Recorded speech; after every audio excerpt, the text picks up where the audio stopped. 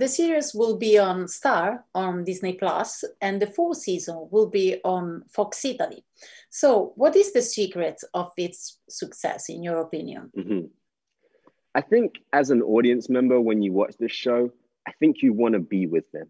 I think when you watch the 118 driving in the fire truck and get into an emergency, I think, and maybe I'm biased because I am one of them, but I watching it, I'm like, you know what? I'd trust them and I'd want to be with them. I want to stand next to them as they run into that.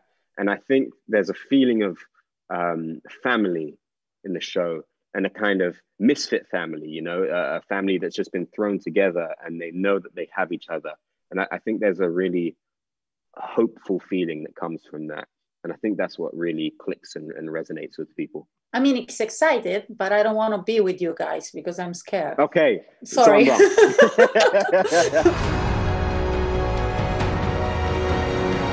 The series talk about some very weird situation. I mean, what they have to do is madness.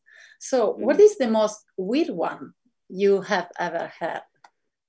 The weirdest one for me was during the first season, and it was in our Halloween episode, and I had to pull a tapeworm out of a guy, out of his bum.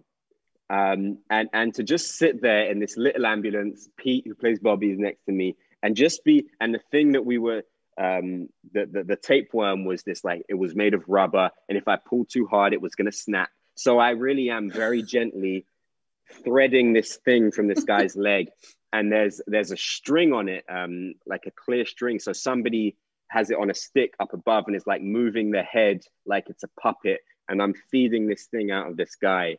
That was probably one of my weirder moments in the 911 set.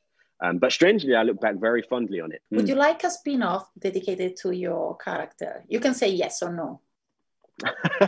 Thank you for giving me those options. I don't know.